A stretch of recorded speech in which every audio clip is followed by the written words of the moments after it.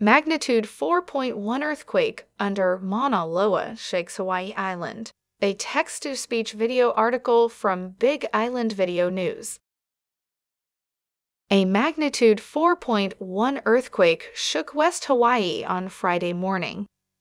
The event occurred at 7:44 a.m. and was centered below the northwest flank of Mauna Loa. This U.S. Geological Survey map shows the exact location. The Pacific Tsunami Warning Center reported the earthquake did not generate a tsunami. However, some areas may have experienced shaking. The Hawaii County Civil Defense followed with a radio alert message. This is the Civil Defense local earthquake message for Friday, December 4th at 8 in the morning. The Pacific Tsunami Warning Center reports the earthquake, which occurred at approximately 7:44 this morning in the vicinity of South Kona, was not large enough to cause a tsunami for the island of Hawaii. I say again, there is no tsunami threat to the island of Hawaii. Preliminary data indicates that the earthquake, measuring a magnitude of 4.1, was centered in the vicinity of the west flank of Mauna Loa. As in all earthquakes, be aware of the possibility of aftershocks. If the earthquake was strongly felt in your area, precautionary checks should be made for any damages, especially to utility connections of gas, water, and electricity. Again, the Pacific Tsunami Warning Center reports the earthquake that occurred at approximately 7:44 a.m. was not large enough to cause a tsunami for the island of Hawaii. I say again, there is no tsunami threat to the island of Hawaii. This is your Hawaii County Civil Defense Agency. The Hawaiian Volcano Observatory later issued a statement.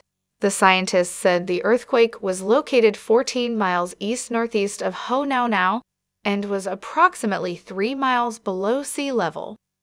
Light shaking, with maximum intensity of 4, was reported across the island of Hawaii. At that intensity, damage to buildings or structures is not expected.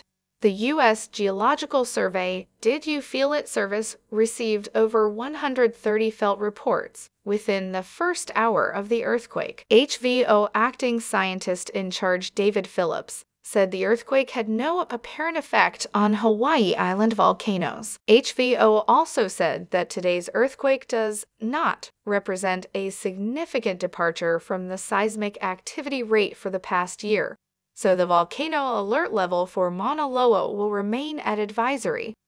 Other data streams show no significant changes that would indicate increased volcanic hazard at this time. The earthquake this morning occurred in a location that has exhibited seismicity over the past several years. Earthquakes in this location, 3 miles northwest of Mauna Loa summit, are generally less than 5 miles below the surface and smaller than magnitude 2. Just 1 minute before this morning's Mauna Loa earthquake, a temblor under the Upper East Rift zone of Kilauea was measured at a magnitude 3.9, but later revised down to a magnitude 1.5.